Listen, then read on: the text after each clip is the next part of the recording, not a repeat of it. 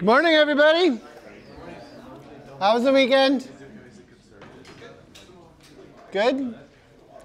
I got called into an MRI finally for my back, and they gave me, I have back pain, both in the lumbar and the cervical, and so they have to give me a medicine that makes it so that I don't wiggle during the MRI, because I always tell you things like don't breathe, don't move, don't do all this kind of stuff.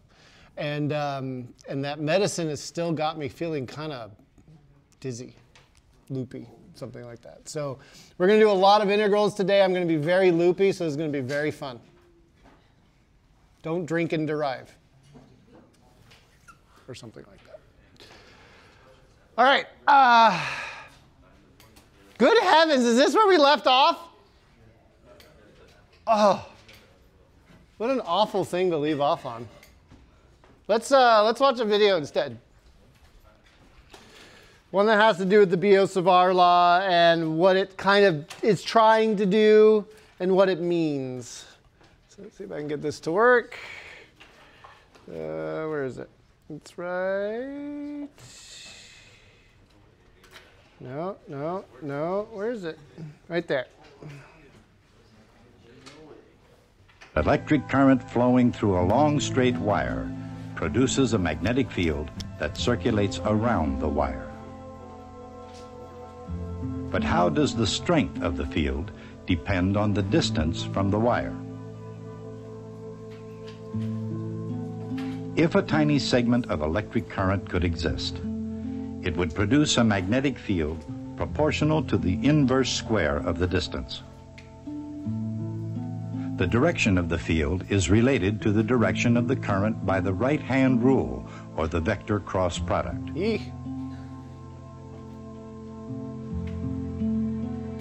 The field would be biggest when the current segment and distance vector are perpendicular.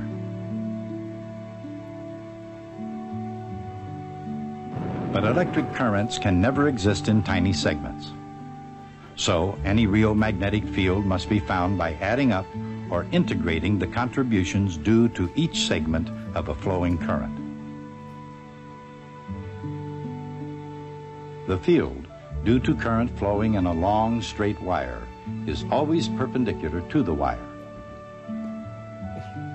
and decreases as the inverse first power of the distance from the wire. The net result is a field that goes in circles. The lines of force are circles concentric with the wire, and the field is the same all the way around each circle. So the integral we're about to do is going to give us this. So that's at least we know where we're going, right? The question is, how do we get there? And they were using ancient computer graphics to pull off what amounts to some very scary mathematics, right? We gotta do this. We got to do this cross product inside of this integral, right? So that's what we're going to do now. Let's see if we can't survive it. What do I want to bring? Well, let's just start over here. We'll kind of back up just a little bit. So what we're going to do today our goal is to not point at the moth or whatever that is. We're going to try to get all of the bad math done. Okay? So you're gonna learn how to employ this, but then more importantly, learn what the sort of punchline is so we can use the punchlines to figure out what's going to happen next.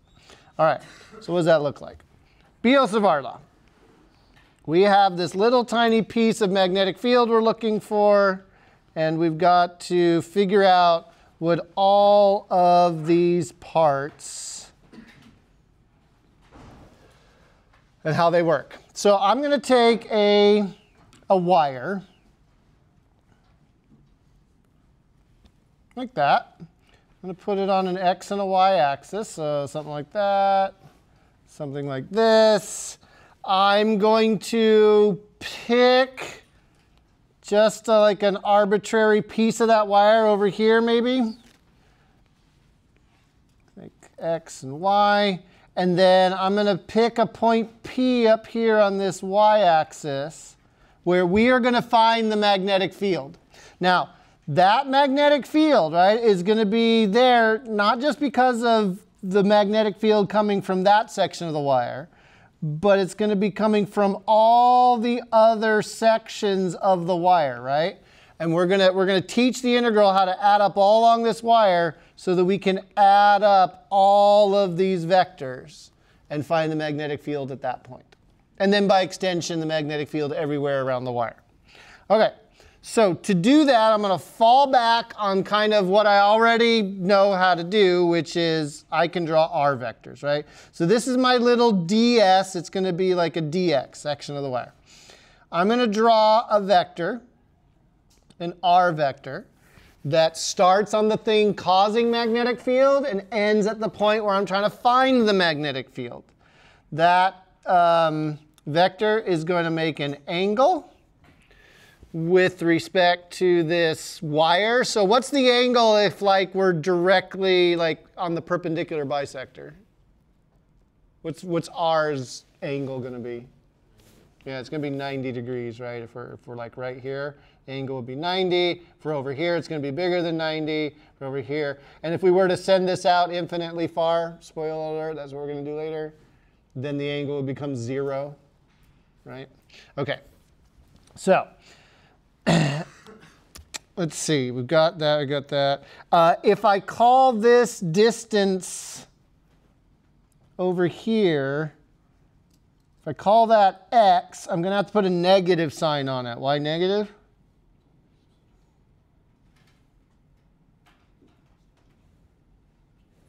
What side of 0 am I on? We're on the left-hand side, aren't we? Negative side? All right. So I think I've got kind of all the language I've got going here. My current is flowing this way, so technically my ds is also pointed that way because the ds follows the same direction as the current. And away we go. I'm going to try and start setting up this integral.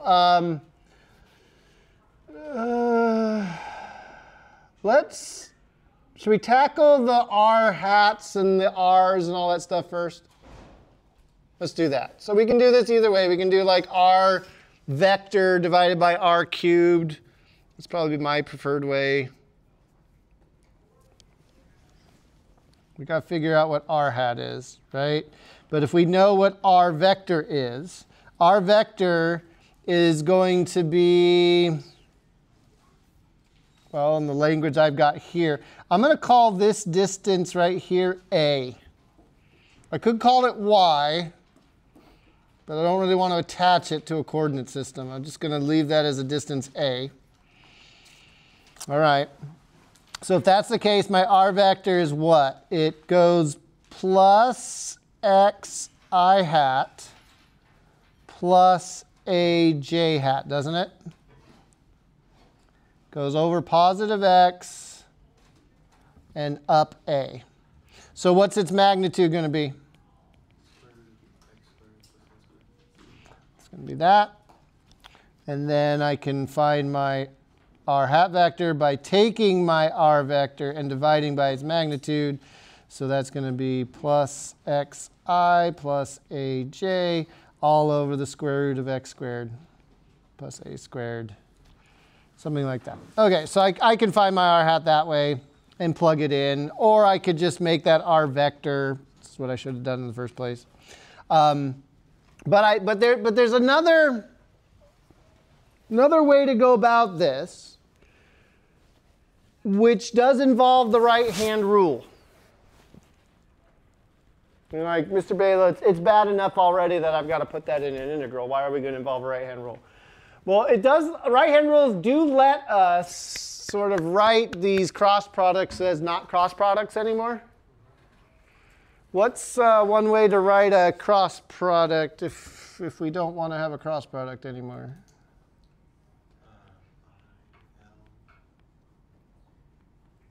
This can be written as, or at least its magnitude can be written as, vector A times vector B, like magnitude vector A, magnitude vector B times the sine or cosine? Sine of the angle between them. So let's see if there's a way out of this sort of R vector hell we've got going on over here. Maybe through a right-hand rule that can simplify what's going on. So ds and r hat. What direction is ds pointed? It's to the right, isn't it, along the x-axis? R is pointed up, not at quite 90 degrees, but it is pointed up along the y-axis a little bit, right? So if I apply a right-hand rule to this, and I say, okay, I go handshake in the direction of my first thing, which is ds, and then I kind of bring my fingers up in the direction of r, my thumb ends up pointing which way? Out of the screen. ds and r are both living in the xy plane. So that means that whatever I get, I'm going to get something perpendicular to the xy plane, which will be in the z direction. The only question is it into or out? And in the case of the right-hand rule here, this is going to be pointed out. So this is my magnitude, and it's going to be pointed out of the page by the right-hand rule. So what I've done there is I managed to kind of get rid of a cross. I've done a cross product. I've got the magnitude of the cross product, and I got the direction from the right-hand rule. ds and dx all point in the same direction as current, which is flowing to the right. The position negative x is because I'm on the left-hand side. Yeah. If they don't, then we're in real trouble. OK. So what does that mean about rewriting this whole thing up here? OK. Well, it's mu naught I over 4 pi. And now I can just write ds, whatever that is. We'll get to that in a second. What's the magnitude of r hat? It's a unit vector. What do all unit vectors magnitudes? What are they? Just 1. And then I have a sine theta. And then I put that over r squared. All right. We're getting there a little bit. Getting there a little bit. I'm going to massage this slightly just to kind of get everything speaking the same language. OK, the mu naught I over 4 pi, what is that? Is that going to have anything, is anything going on with that during our integral? That's eventually going to happen. Nothing. Those are all constants, right? They are what they are. ds, I'm just going to replace with dx. That's a symbol swap. There's no physics going on there. And then I've got a sine theta, and I have an r squared. Nothing changed there. Again, just kind of cleaning up just a little bit. OK, to be able to integrate this, I need r, x, and theta to all be talking to each other. Question? I'd be completely wrong, but shouldn't that be r cubed? Because you turned r hat into r vector. No. I did. I was saying that I could do that over here, right? Let's use a different color for that. So this right here, this cross product is put right down here and became this, right? And then I resubstituted it back into this. This r squared stayed the same no matter what. What I said over here is that I could have done something like this, and then I would have ended up with this mess. And I really don't want to put that mess into here. That's what I'm trying to avoid. So I decided, you know what? Let's go a different path. Use our right-hand rule and all that kind of stuff. So, but good job trying to catch me out, because that's the kind of mistake that I would make. But no, I'm pretty confident that we're here. We're in a good spot with this one right here. Now, r, x, and theta. Oh my gosh. How are these things related to each other? Yeah, triangles. It's different ways you can take triangles, isn't there? The triangle we have an R, we have a theta, we have an A, and we have like a negative x sitting over here, right? Okay, so again, I think I'm trying to avoid this. All these Cartesian things. Why am I trying to avoid Cartesian things? I know that the answer, based on the video, I know that the answer has to come out as circles, doesn't it? I want to kind of stay in a language. Cartesian isn't really the native language of circles. So I'm tempted to kind of turn this into angular things, and that worries me a little bit because, well, you'll see. This is going to get better before, this is going to get worse before it gets better, but it is going to get better. The sine of theta from this triangle would be A over R, wouldn't it? Yeah. And so that means that R is going to be A over sine theta. What's another way to write 1 over sine theta?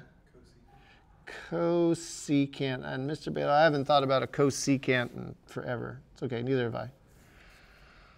All right, and then tangent of theta is going to be y over that. And then if I solve that, I get the cotangent. Is that what 1 over tangent is, the cotangent? And you're like, Mr. Balogh, cosecants and cotangents, this is getting worse. But what I'm going to take advantage of something that happens in an integral. Namely, we need a dx out of this, right? So when we do a dx of this function, then what is the derivative of the negative cotangent of theta? Not according to my notes. It's the cosecant squared. This would become a cosecant squared of theta d theta. And why is that helpful? Well, watch what happens. We are going to take this r right here. Did that just go away? Why does it do this? It worked all for 4a and then decided to go away.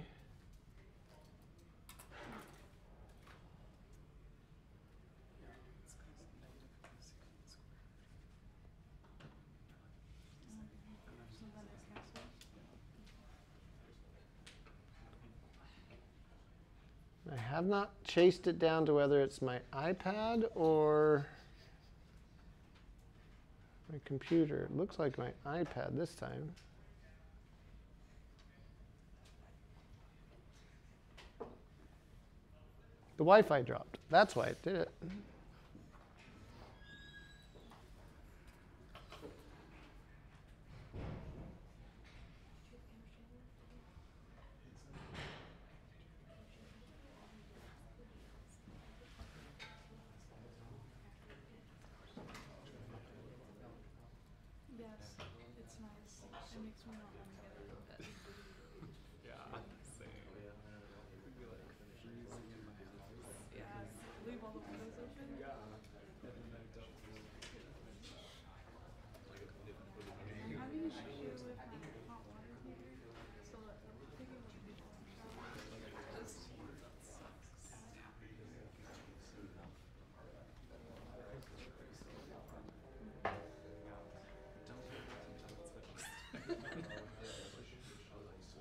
And we're back, maybe? All right, let me know if it goes away. We're going to take this dx and we're going to stick it right in there. we're going to take this r and we're going to stick it right in there. That's the path that we're going to take through this and see where it gets us. Constants are along for the ride. Dx is a cosecant squared theta d theta. And then there's a sine theta floating around in here. And then my r is squared, so it's a squared cosecant squared theta. It looks bad, but what's going to happen? A lot of stuff is going to cancel here, right? This cosecant squared, one of these a's. So what are we left with? We're left with a dB that's equal to mu naught I over 4 pi a, it's a constant, times sine theta d theta. All right. With that,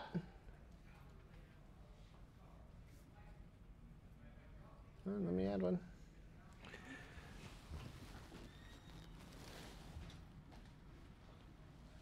No. Copy and paste, you can do it. I got the A. I moved it in with the rest of the constants because it is constant. With that, I can now integrate both sides. So what's the integral of adding up all the little tiny magnetic field contributions going to be? It's going to be the entire magnetic field. The mu naught I 4 pi a integral of sine theta d theta looks a whole lot easier than what I had to deal with right here, wasn't it? All that cross product and all that stuff that was in it. Okay. So now the question is, what are the limits, right, that we go between? And the answer is, well, that depends on how long the wire is, right? So we'll just leave it generic. We're integrating between these angles. Got an angle, whoops. We've got an angle right here. And like I can start at this end, whatever that angle is, and then the angle changes as I go. But it's going to start from some small angle over here and end at some big angle over here. And I know the integral of sine theta. Cosine theta? Negative cosine theta? Negative cosine theta. I could never, ever remember what was negative and what was positive. Pi a. And then this will be negative cosine theta, evaluated from theta 1 to theta 2. And so we end up basically flipping the order. 4 pi a cosine theta 1 minus cosine theta 2. So there it is. What the heck is that thing in the box? That is the magnetic field magnitude around a wire segment. Like just a certain length of wire in a magnetic field. And you might be like, well, Mr. Balogh, the length's not in here. You're right, it's not in there quite yet. This length is being more determined by some angles, right, that are being made with respect to this thing. But let's push it to its absolute extreme, which is the extreme that we need to be. Because again, we usually don't have like segments of wire sitting out in space. We're going to have like an infinitely long wire that's producing these things. So what would the angles turn into if it were an infinitely long wire? So for an infinite wire, theta 1 would be 0. Theta 2 would be what? No, 180. Okay. And so what's the cosine of 0? It's 1. And then what's the cosine of 180? Negative 1. So that is a 1 minus a minus 1, which is a 2. So it's going to be mu naught I over 2 pi a. This is the field for an infinitely long wire. But there is something missing. What's missing?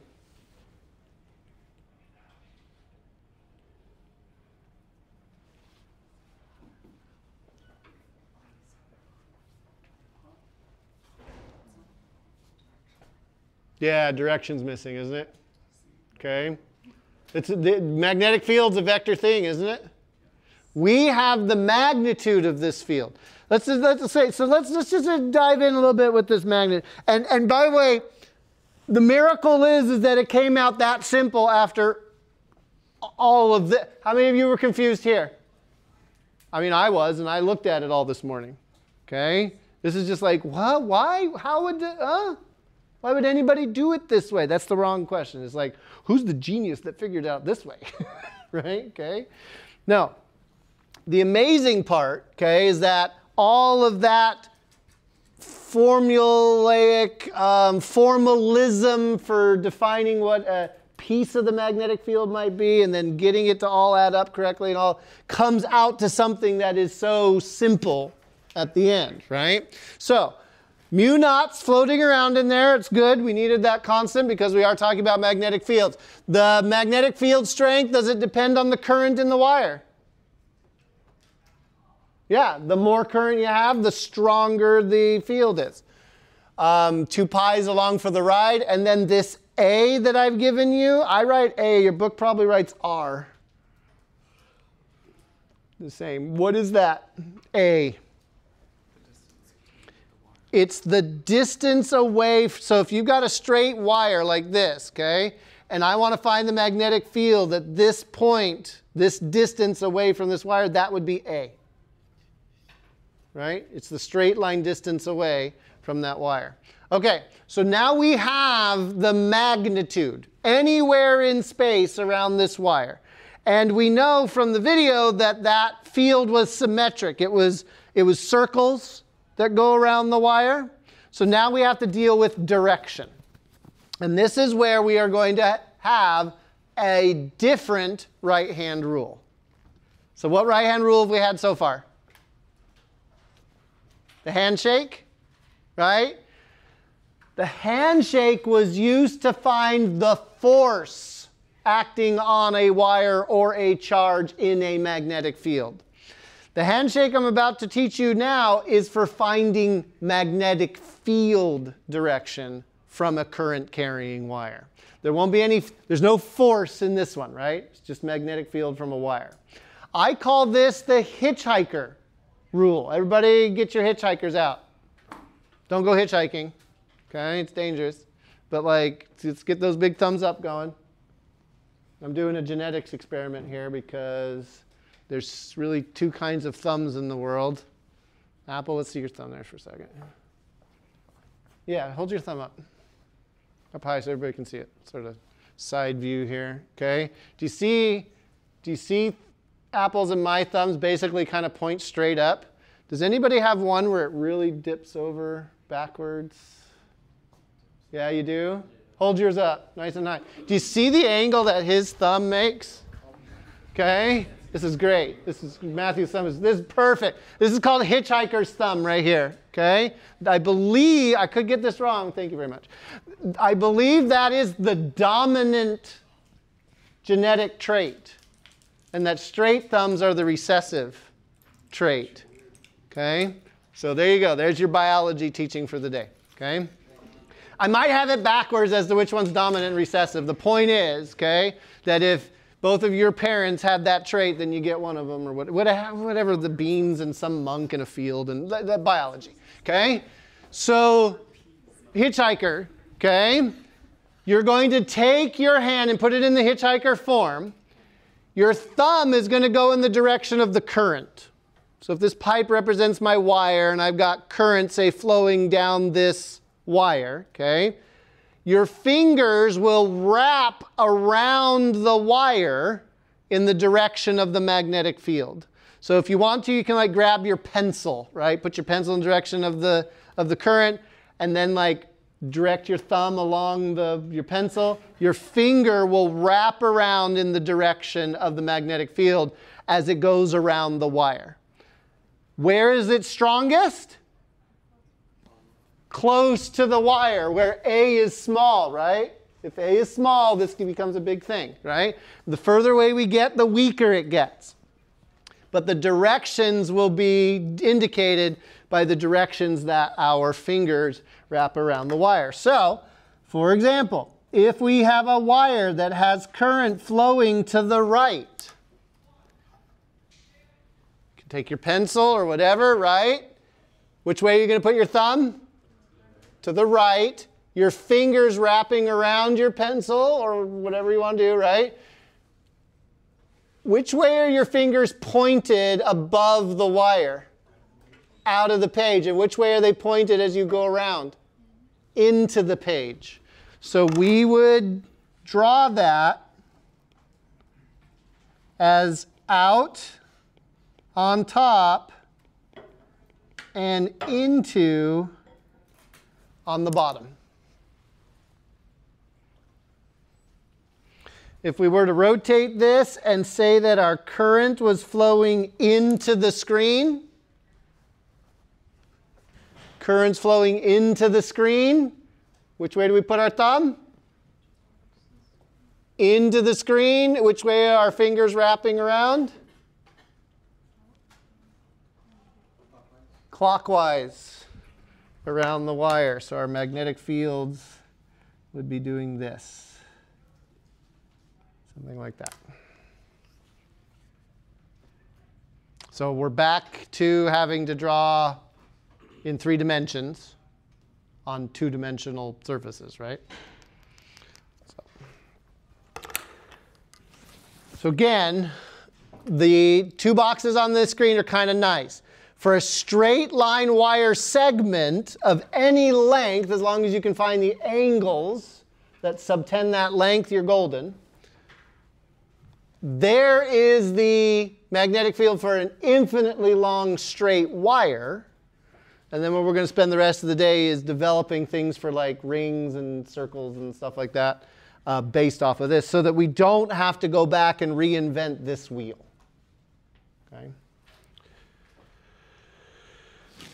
Let's watch the videos.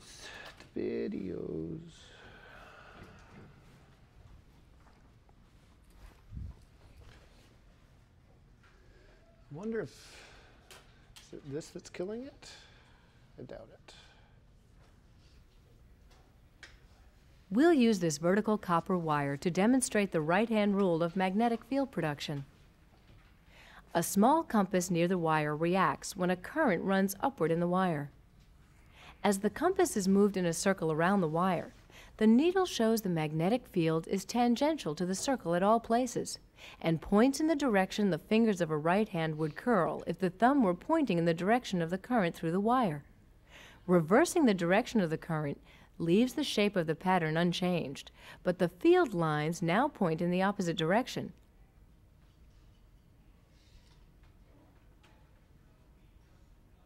As predicted by the right-hand rule.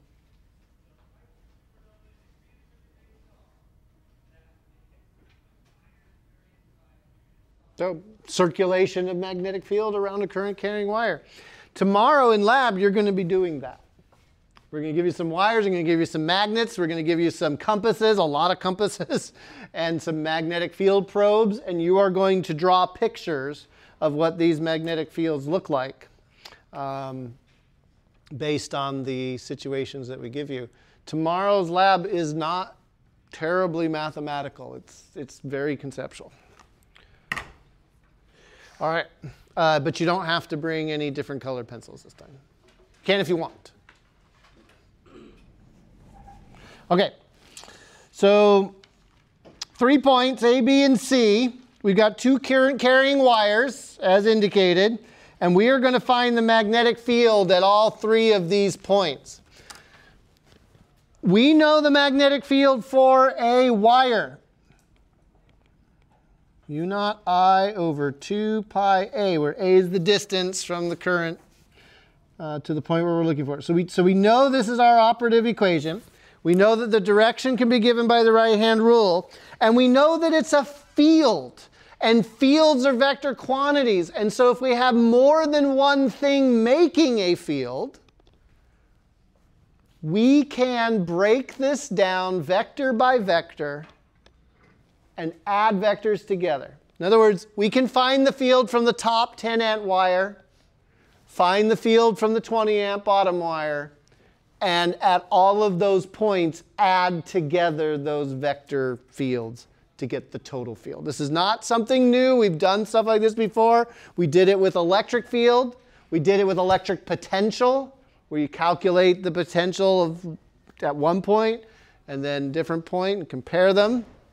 We're doing the same thing. What's new is that we're going to use our newfound knowledge of the magnitude of a magnetic field to help us find these things. So we gotta break this up in such a way that like we can keep track of what's going on here. So I think I'm going to do, I'll do point A in red. Okay. So I know it's a little bit small from where you're sitting, but all of those measurements there are 10 centimeters away from each other. I know the current in the top wire is 10 amps and the current in the bottom wire is 20 amps, and they are going in opposite directions. So to find the total magnetic field at point A, magnitude and direction, I need to find, why did I put a plus? I need to find the magnetic field from the 10 amp wire at point A and add it to the magnetic field of the 20 amp wire at point A. Which means I have to find those two things. I got to find out what B10 is, and I have to find out what B20 is. Well, I know, like magnitude-wise, it's going to be mu naught I over 2 pi A. This is I10. The other one's going to be mu naught I20 over 2 pi A. We'll get to those A's in a second because they could be different. But what are we going to do about directions? What do we get out to find the directions of a magnetic field around a current carrying wire? You got to do the hitchhike. You got to hitchhike for ideas, right? Your brain is broken down on the side of the road. You need to be picked up, right? Hitchhike, okay? All right, so for the 10 amp wire, we're only looking at point A right now. So my thumb is pointed to the right. My fingers are wrapping around such that they come out of the screen at point A. Everybody, if you can't see it, get your right hand out and be doing it, right? Here's the wire. So you can take your pencil, you put your thumb to the right, and your fingers wrap around the pencil. And so above the pencil, they're pointing out at you. And at the bottom of the pencil, they're curling away from you. So point A up there from the 10 amp wire, which way is my magnetic field going to be pointing? Out of the page, right? So we could say positive K hat. All right, what about the 20 amp wire? So I have my wire. I have my 20 amps pointing to the left. So I put my thumb along the left-hand direction, and my fingers are pointed which way? At point A, above this 20 amp wire. It's pointed into the page, isn't it? So that would be a minus K hat. All right, so what am I left with? Mu naught I10 K hat all over 2 pi. And what do I put in for the distance from the 10 amp wire? For the 10 amp wire? Oh, sorry. 10 centimeters or 0.10 meters. Remember, do it in meters. And then for the 20, now Nico, you can go. 30. Okay, we're going to put in 0.3 meters, 30 centimeters away. Because the total distance, right, from this wire is 10, 20, 30 centimeters away. All right. And then I would throw in the numbers. I probably should have said this was 10 amps. And then I could put in here that this was 20 amps. Notice I'm not going to put in negative 20. Why am I not going to put in negative 20? I've already made sure to figure out the directions based on my right-hand rule. Okay. Do you have to convert the centimeters to meters? Yes, because mu naught is in standard units. Pi has no units. That's fancy. Yeah. Amps, right, is a standard unit. You'd have to put it in centiamps or something like that. Some weird, yeah. Let's convert everything into standard units. It's safer. And then, so one of these is going to be positive, one of them is going to be negative, right, in terms of their numbers. I didn't get the intermediate numbers. All I got was what this was. It was 6.7 times 10 to the minus 6 Teslas. And it was a positive number, which meant that it was pointing out of the page. Let's see if that makes sense. Pointing out of the page. Why would the 10 amp wires pointing out of the page win over the 20 amp wires pointing into the page? It's closer. Less current, like 3 times less current, but it is 3 times closer, right? So expect it to win. Okay, what about point B? What's our approach? Same exact approach, right? The magnetic field at point B is going to be the sum of the 2 magnetic field from the wires. I'll just do magnitude here. Mu naught I10 over 2 pi. How far away is the 10 amp wire from point B? 0.1 meters. And what's the direction for the 10 amp wire at point B? It's into the page. Thumb is to the right. Fingers wrap all the way around and down. And when I come down, they're pointing into the page. So I'll call that a negative k hat. B20 mu naught times 20 all over 2 pi. All right. And for the 20 amp wire, how far away is it? 0.1. And we already determined that when we did a right-hand rule, above the wire, it still pointed into the page. So negative k. So in effect, what are we going to do with these two numbers? Add them together and put a negative k on it, which I did. And I got negative 6.0 times 10 to the minus 5 k hat Teslas.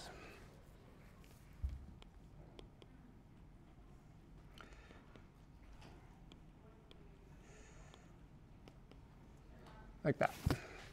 All right, and then point C. What's different about point C here? Yeah, we got mu naught. It's still going to be 10 amps, 2 pi. But what's the distance now from the 10 amp wire? This one's at 30.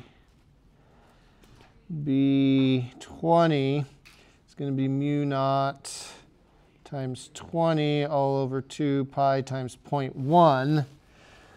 But let's see. At point C, the 10 amp wire field points which way, in or out?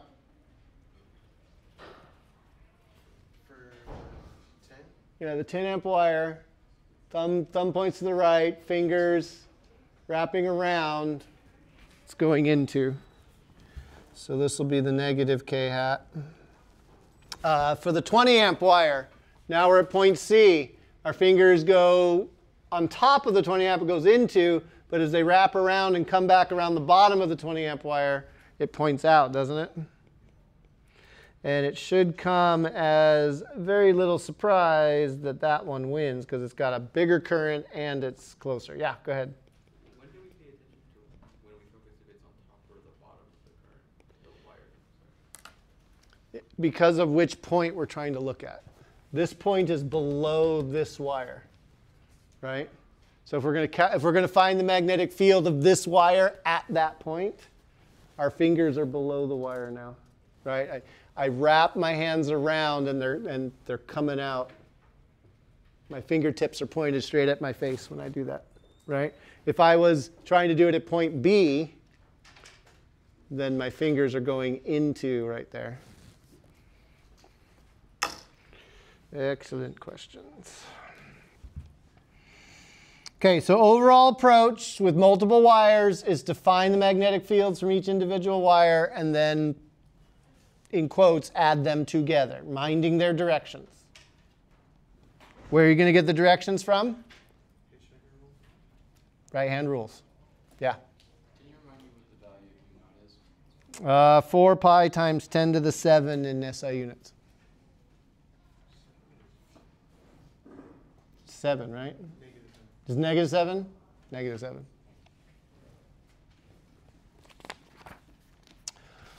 Okay.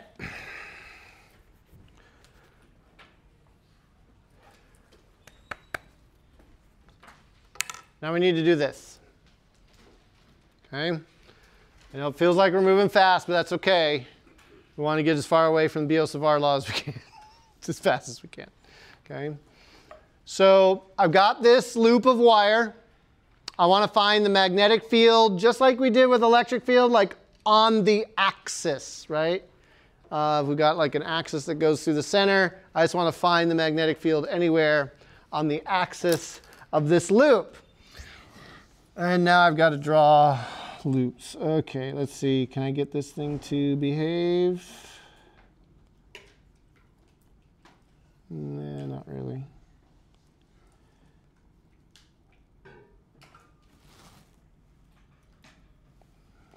I'm going to freehand it instead. Dangerous, I know, but there we go. Feels a little bit better. So here's an axis. Oh, that made it look like a disc, but it's not. It's just a wire. I'm going to call the radius big R, because I want to distinguish that distance from the R vector that I'm going to have to use to figure this out. Because unfortunately, I can't use the equation for a straight wire for this one. So I do have to go to back to Biot-Savart. That's what I have to do for this one. Shoot, I thought I was safe. Okay, well, let's find it for that point right there. We'll call the distance x right there. My individual little piece of my loop is going to be right there. So my R vector is going to be sitting right there. Okay, so Biot-Savart I over 4 pi ds crossed into r hat over r squared. Got to figure out all of these pieces. So mu naught I over 4 pi, that goes along for the ride. I kind of have r vector here already, but is there a way for me to pull a trick like I did last time and use a right-hand rule to avoid having to do that cross product? So let's see.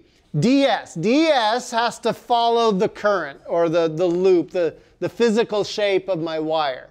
And so ds is kind of going along this wire, right, as current flows around it. It follows the loop of the wire. My r vector and ds, what angle exists between them always, no matter where I am on this circle?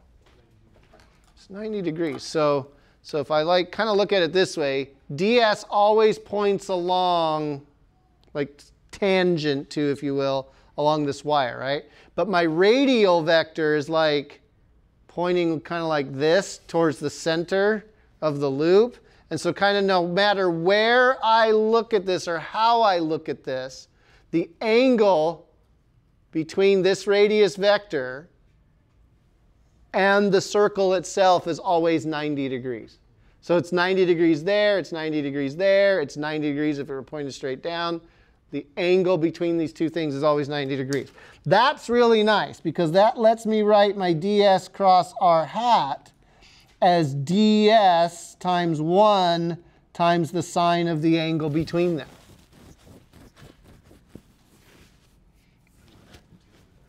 Yeah, that's like the magnitude of the cross product, okay? We're going to get the magnitude of this, and then we're going to deal with what the direction it points is in a second. All right. So what does that let us write down now? We can rewrite this thing. U naught I over 4 pi times ds sine theta all over r squared. And I'll go ahead and write the r vector as x squared plus big R squared. So we better come in here, clean that up. This is just going to be x squared plus r squared. So I just substituted in things as I knew them. Oh, wait. Oh, this is even better because it's sine of 90 degrees, isn't it? I just finished arguing that so that I could then not have to include a trig function. Oh. Doesn't it feel so much better when no trig functions are involved? It's just so much better. Okay. All right. Can we do some physicsy stuff to make this even simpler on ourselves?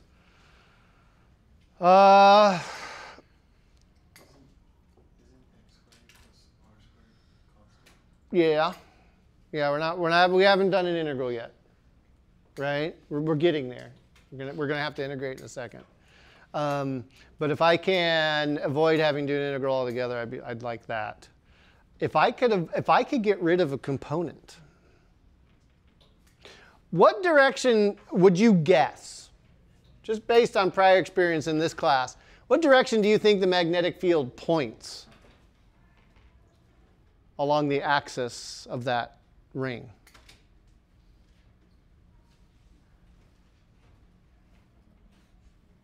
In other words, at that point P, don't do that. Are there y components and x components of this magnetic field?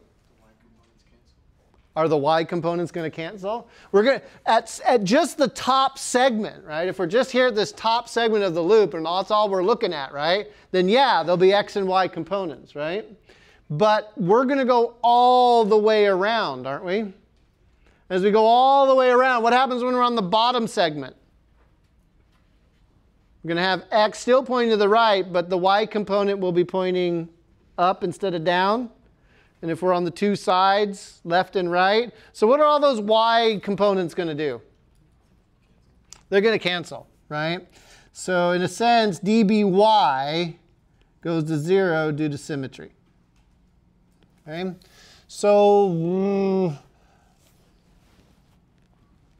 that means that our magnetic field, when we're all done with it, is going to only have an x component. And so that means we need to rip off the x component of this thing right here, while simultaneously kind of dealing with ds.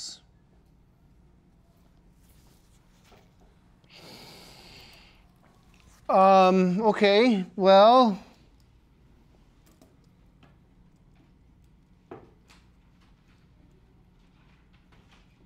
what does that look like?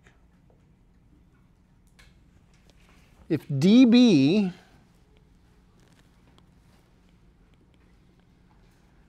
is broken up into its component parts, one way to write that would be dbx cosine theta I hat plus dby sine theta j hat. This is identical to if I have like my r vector here. It's like an alternate way to write the r vector. We almost always do like an x and a y and get it into like Cartesians. And you can see here we're mixing Cartesian and angles. So we've got to fix that in a second. But I could write this r vector as its x component cosine theta plus y component sine theta and still get the same vector back out again. So that's kind of what's happening there. And then we ignore this one because we know it's going to go to 0 due to symmetry. So that means my dbx is going to be that. And away I go. I think now I can write all of this out. Is that true? Yes. My bx is going to be an integral mu naught I over 4 pi ds cosine theta all over x squared plus r squared.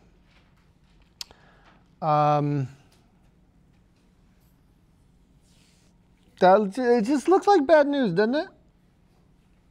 This is like cruel and unusual punishment for a Monday, isn't it?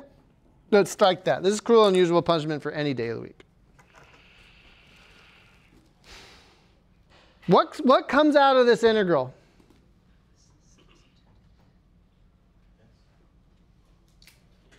What's constant? Everything but ds? Well, ds is the thing that we are integrating around on, so it can't come. It better not come out of the integral, otherwise we're in trouble. But the mu naught doesn't change. The current doesn't change. The 4 pi doesn't change. Does the x squared plus r squared change? No matter where we are on that circle, is the magnitude of x squared plus r squared changing? No. Is cosine of theta changing? No.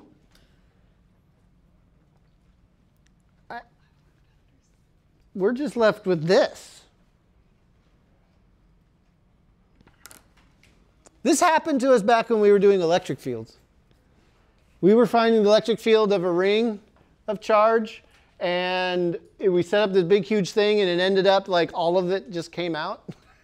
And then we just asked, oh, okay, well, what happens if you run a bunch of, chop the ring up into little tiny charges and then add all those charges up? You just get cute. Right? And we didn't actually have to do an integral. Well, here we are again, not having to do an integral. We had to do a bunch of setup, but we avoided the integral in the end. So what is the integral of ds if we go all the way around the ring? Remembering that s is a segment of the linear length of this thing. What's the length of a circle? 2 pi r. So circumference of the circle. That's what that integral says. It says, give me the length of your loop. It's going to be mu naught I over 4 pi cosine theta, along for the ride for the x component, r squared times 2 pi r.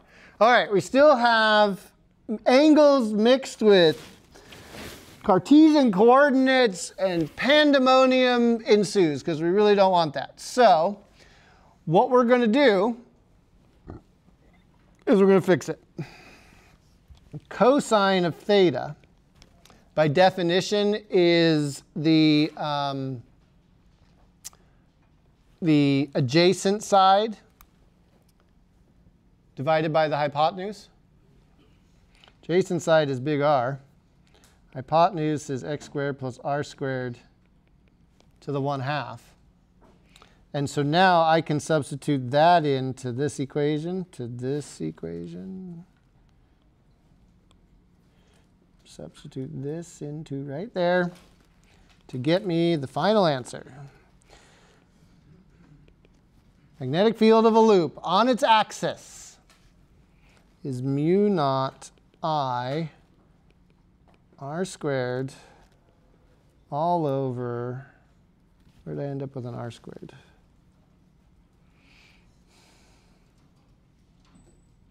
I had a 2 pi r. I have a 2 pi big R, there it is, all over 2 x squared plus r squared to the 3/2. So we just found every loop. We will have a loop radius of capital R, and then we will have a distance x that we are along its axis. But we now found the magnetic field anywhere along the axial direction of this loop. Okay? And if I go really, really far away, my x becomes really, really big. What happens to this magnetic field? Goes to 0, which you expect it to do, right? Get infinitely far away, we shouldn't see magnetic field anymore. More interesting question might be, what happens when we get right to the center? What's the value of x? What distance along the x-axis are we when we're right at the center? 0, okay? So if x equals 0 at the center of the loop, then the magnetic field of a loop at its center is what? Mu naught I r squared all over 2 times r cubed. Did I do that right? It's r to the 3/2 of an r squared. Yeah, I did. So magnetic field of a loop at its center is going to be mu naught I over 2r. What does that mean? This loop, if I have current flowing in it, at the very center will not have a 0 magnetic field. It will have a non-zero magnetic field, mu naught over 2r, where r is the big R is the radius of this loop. What direction does it point? Well, guess what you get to do now? Another right-hand rule. So we could, let's say that the current is flowing around, what would this be for you, clockwise? Okay. So at the top, we would point our thumbs along the top of the clockwise direction. What direction are my fingers wrapping around? In. And then I come over here and they're pointed down. My fingers are still in. At the bottom, my fingers are still in. No matter where I am, anywhere on this loop, my fingers are pointing in, right? Well, let me show you the corollary to the hitchhiker rule. We used our thumb as the direction of the current for straight line wires. If you reverse it and you use your fingers, your curled fingers, as the direction of current in a loop, your thumb will point in the direction at the center of the loop. It's okay, Bo. You'll be all right. You'll be all right. There's too many right-hand rules now, right? Oh, there's more coming. Okay. So, how do we keep track of our right-hand rules? This is why I developed this screen. Okay. This is how I have always kept the right-hand rules straight in my head. If it works for you, great. If not, come up with some different system. Okay? Again, there are two broad categories of right-handed rules that we employ in physics.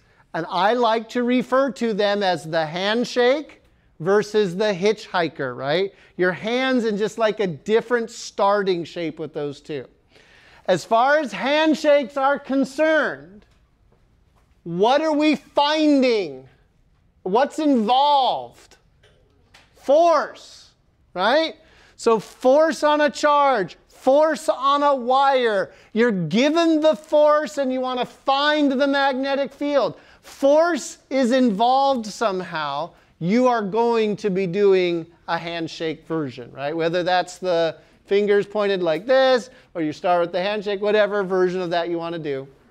That is a fundamentally different way of holding your hand at the start versus finding anything having to do with magnetic field. With magnetic field and currents, you're not looking for force now, you're just trying to find the magnetic field of a wire. That's hitchhiker. Okay? With two subvariants, which end up being the same thing. Okay? If your wire is straight, then your thumb is the current. Straight wire, straight thumb, your fingers curl around in the direction of the magnetic field. But if your wire is a loop, then your fingers must loop. Your thumb cannot loop. Your fingers curl around in the direction of the current. And what does your thumb tell you?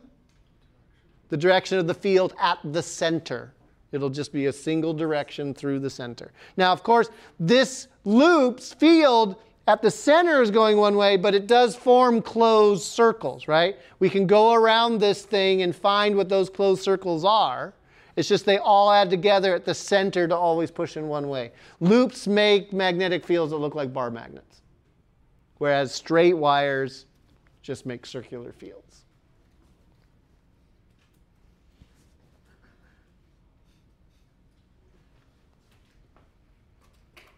How you doing?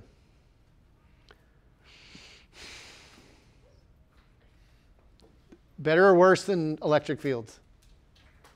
Worse. Why is it worse? There was really bad math that you still don't understand, but that's okay. I told you at the very beginning, what should you be concentrating on? The punchlines, the things in the boxes. Understand those. Not know where they came from necessarily, but how to use them, right? You want these punchlines, okay? So you don't, like, I'm never going to ask you to do Biot-Savart on an exam. We're going to get Biot-Savart out of our system so that we can apply it, right? But now you also are struggling with right-hand rules, when to apply them, which ones to use at which time. And yes, there will be problems where you have to do both kinds multiple times in the same problem. So you need practice with applying which right-hand rule for which situation, all that sort of stuff. And you've got to practice that. Okay? Speaking of practice, let's do some practice.